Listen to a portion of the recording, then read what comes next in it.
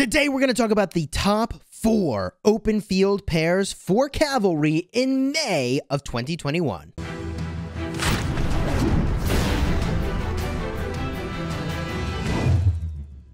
Hello my friends and welcome back. I'm Chisgule Gaming, and this video has been sponsored by the makers of Rise of Kingdoms. Earlier this year we put out a list showcasing the very best Cavalry commander pairs, and then Jadwiga and XY hit the board, and these two commanders shook things up. So in this video, we're first going to walk through the honorable mentions, which commanders are really great when paired together, but not good enough to be in the top 4, and then we'll get into our top 4 list. And during our top 4 list, by the way, we're going to share with you the very best builds for those commanders so you know exactly how to use them to maximum effectiveness on the battlefield. As always, there are timestamps in the description so you can jump to whatever portion of this you'd like. Let's start, however, with the honorable mention pairings. These are pairings that, honestly, I looked through my battle reports today. I cast a lot of Ark of Osiris League matches, and yes, the first Ark of Osiris League top 32 matches have happened, and these pairs were still all over the place. So I don't want you to get any ideas here that honorable mention pairs are bad. They're great. They're just not the top 4, okay? So I'm giving you the top 4 so you can angle for it. The honorable mentions, however, include Saladin Isong as a starting point. Look, early on, I'm going to recommend that you expertise Isong. And if you want to be going in on Cavs, Saladin is one of the first commanders you'll get in the Mightiest Governor for your kingdom. So yes, Saladin with Isong is a pretty natural pair to invest in very early, and Saladin has a lot of longevity as a top-tier commander. So Saladin Isong is a very solid starting point for an amazing Cav March, and you can graduate from it.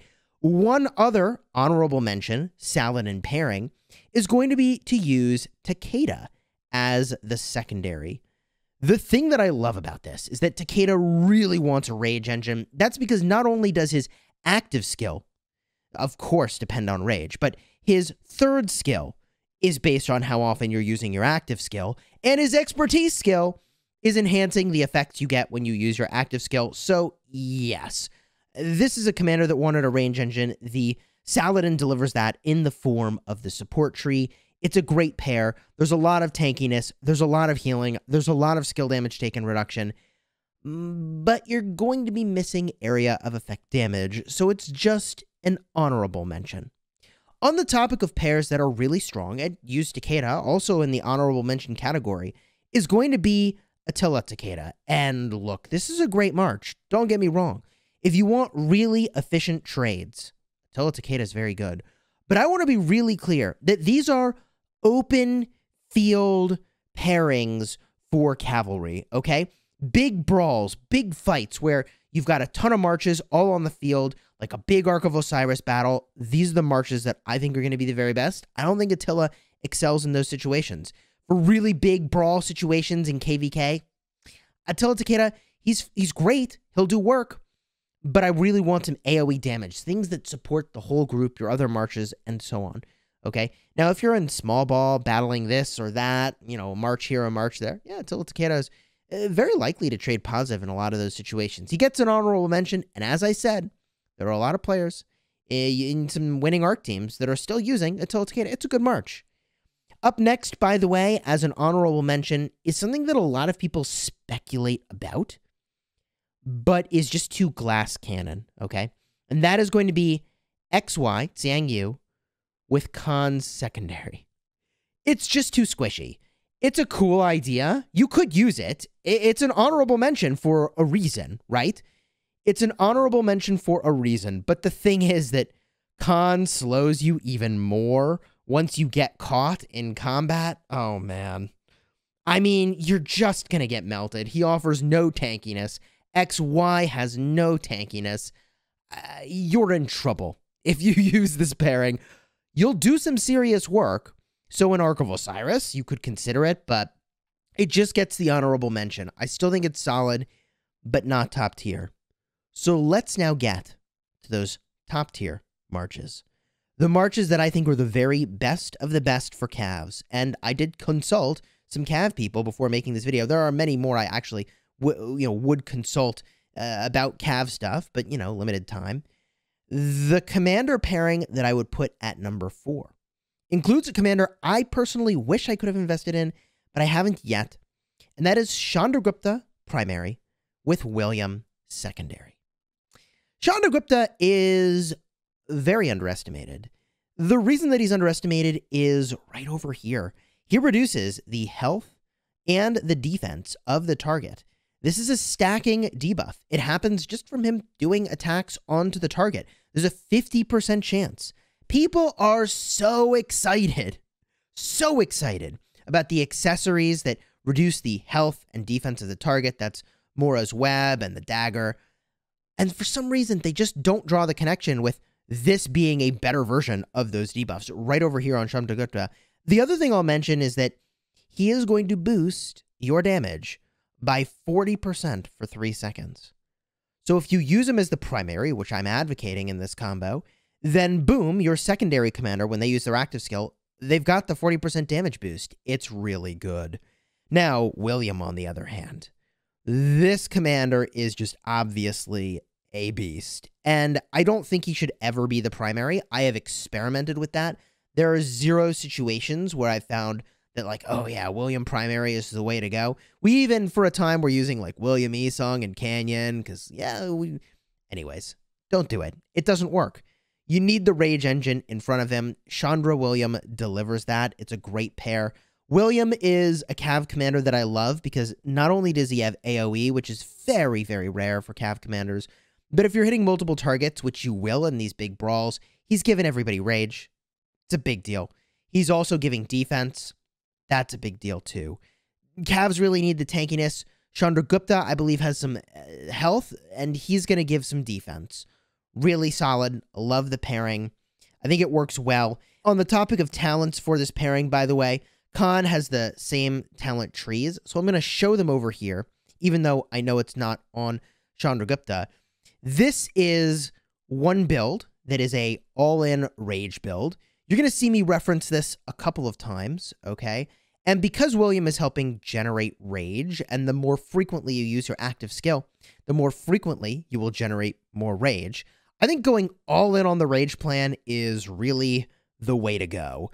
You could go with a Cav-focused build with a little bit of points in this rage restoration. You're basically missing this one key thing, feral nature, okay? Giving you extra rage, and there's just a 10% chance it'll happen, but it's 100 rage, reducing your skill cycle by a turn. I think it's a good talent. I would personally use it with the Chandragupta William. If you weren't going to, it would be because you think you're going to be in shorter fights that are going to either end quickly with you walking away, them walking away, or their march getting smashed. And it's unlikely it will be the march being smashed, right? So I think stick with this build over here. It's the way to go. You're reducing your skill damage taken as well, which is kind of a big deal. There are 3 points of flex over here that I just think with the number of archers that are showing up in the field, yeah, being able to do some extra damage to archers is a great pick. But now let's go to our number 3 choice. And I told you that Saladin was good. In fact, I told you that Saladin William was one of my favorite pairs in the game. Saladin William clocks in at number 3.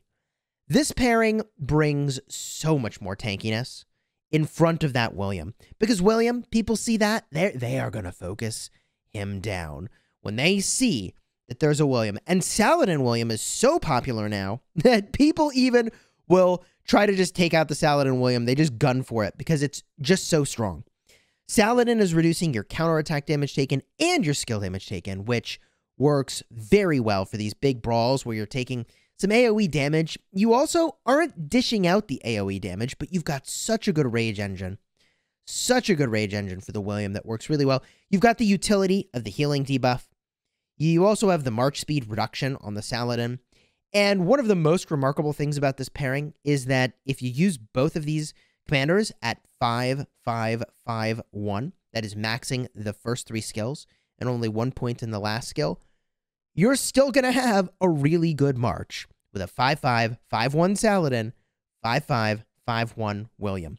very low sculpture investment to get very strong effectiveness. As far as talents for your Saladin here, this is a build I have enjoyed, although I question whether or not I should go and get Undying Fury for the extra rage gen here. I've opted in this instance to get Buckler Shield, reducing the counterattack damage taken, which is really good if you think you're going to do a lot of damage to folks and you're not going to get focused. I think the reality is that you are going to get focused with this pairing. And in some ways, it would be really nice if we had enough points to be able to go all the way over here to emergency protection. Man, that would have been nice. The extra skill damage taken, you just get so melted. People know to focus Saladins now, and that's how good this combo is. It's the must-answer threat that everybody is addressing. So yes, it's good. And the more people from your alliance that bring it, the less likely that you're the one Saladin William that gets focused, because there's so many others that apply that amazing effect to the battlefield. So yes, I can recommend this march very, very highly, and I have a lot of experience with this. This is really the build I would go with. Let's go, however, to our number 2 pairing. This was where things got really spicy, because you may remember I thought Saladin William was the best before. So whoa, I mean, he's been displaced as the champion. And the recommendation I've got for the number 2 field pairing, and this is based on what we've been watching in Ark of Osiris, and also their effectiveness together, is XY primary with a Chandragupta secondary. Now, this is a phenomenal march. XY, the only Cav commander with an AoE debuff and AoE damage. Really exceptional damage that you deal in the field. He's a little bit of a glass cannon, but you pair him with Chandragupta, who gives a little bit of health, and you're giving him just a little bit more sustain. Also, this debuff is insane, so the two of them together are just shredding marches on the field. But there's more. If you can get the rage gen really through the roof on your Xiang Yu, okay, so this is where the magic happens. Because if you can go with your skill cycle fast enough, this ability is going to be activated, okay? And it gives you 40% more damage. So the way this will work is XY does the active skill. There's a second of downtime. Chandragupta does his active skill. Then for the next 3 turns, you have a 40% damage boost, okay? So that's a 4th turn, a 5th turn. If you can generate enough rage so that by the 6th turn, you're using the XY active skill again, he's going to have that 40% damage boost, and that is amazing. XY already reduces the rage requirement by 100 on his active skill, then by another 50 over here. With like a Horn of Fury and a Williams somewhere on the battlefield, maybe buffing your march. Oh, man. Or you could have Trajan doing it, or you could have Joan of Arc buffing. If you have that situation, that is just going to be a lot of damage and a lot of debuffing and a little bit of tankiness to give XY just a little bit more survivability, okay? Now, I would go and talk about talents, but I want to show you the number 1 pairing, which is also an XY-led pair. So we'll look at those talents together. So for the number 1 and number 2 pair, you would use the same talents here. And that secondary that seems to be the most popular right now is using William as the secondary to XY. You do get a little bit of tankiness out of the William. He is going to buff your defense, but for the most part, this pairing is all about damage. There's a little bit of utility over here, reducing the extra damage from buffs. That's what William's active skill does. It's actually pretty nice. But the two of them together on the field are just a total wrecking ball. It's the march you need to focus first, above and beyond the Saladin William. Because 2 AoE Cav commanders is a scary, scary thing. Massive damage, huge amount of mobility, and tough to deal with. Now, if you are going to follow my recommendation of investing in XY as a primary, then I would strongly advise you follow a full Rage Gen build, as I was showing you earlier, right over here. It's even labeled XY build, okay? This is the build I would recommend that you use. as much rage gen as you can possibly get. And that is because the faster that you're casting your active skills, the more opportunity William has to use his active skill and possibly generate more rage and defense for everybody nearby, which means you're using your active skills more, which, well, you see how that trend goes. This build is actually very good for a lot of Cav commanders in a lot of situations. And, you know, you may be noticing there's a lot of Cav commanders here I didn't include in this list. If you're in earlier kingdoms, of course, Double C, Minamoto, these are commanders you can and should use if you've got them maxed and they're in a really good position. I saw somebody running around today with XY primary and a Double C secondary, and it's kind of an interesting idea, right? You get a little bit of health regen. That's nice. A little bit of rage gen. I mean, that's the rage engine that XY is talking about. You're even more squishy, reducing your defense over here if you've got the expertise, but at least you got a little bit of march speed. Yeah, I don't know. It's a strong pairing, and I just wanted to emphasize for a moment that these older Cav commanders like Khan, like, yes, of course, you still can use them and use them to good effect, but they aren't in the top combos. As far as a cavalry investment order, if that's something you're interested in, I still think regardless of whether or not you want to go Cavs, you've got to start with Yisong. From there, these days, it seems like a Saladin's a great investment, and if you're short on sculptures, 5-5, 5-1 is a great way to save, what is it, 310 or so sculptures for the last skill ups. It's 80, then 75, and 75. That's starting from the last skill ups and working backwards. So, yeah, about 310 sculptures you're going to save by not expertising. And all you gain is 300 damage factor, a little bit of a healing reduction boost, a little bit of a march speed reduction boost. Obviously, the expertise version is better, but I'm just saying, you could go to a 5-5-5-1 Saladin and use them and get great value. That's not a bad place to start. From there, I think that William has got to be the place to go. William is used in so many of those combos that I was talking about. He's used in actually 3 of the top 4. So that'll put you into a Saladin-William combo, which you can use for a very long time. From there, of course, you can figure out how you want to diversify with your cavalry. XY seems like he's going to be one of the best Cav commanders to go and invest in. He's in the top combos there, and you could land to an XY William. Then you've got your Saladin you could use with another commander. Maybe you use Saladin Yisong, be a fine choice. But because of the extreme accessibility of that number 3 combo I was advocating for, the Saladin William, 5-5, 5-1 on both of them. William is a Wheel of Fortune commander. It's so easy to get. XY is Wheel of Fortune. So much easier to get. Yeah, that's probably where I would start your journey. The last thing I'll add at the tail end of this video is that it seems like a lot of the top tier cavalry commanders are not very tanky.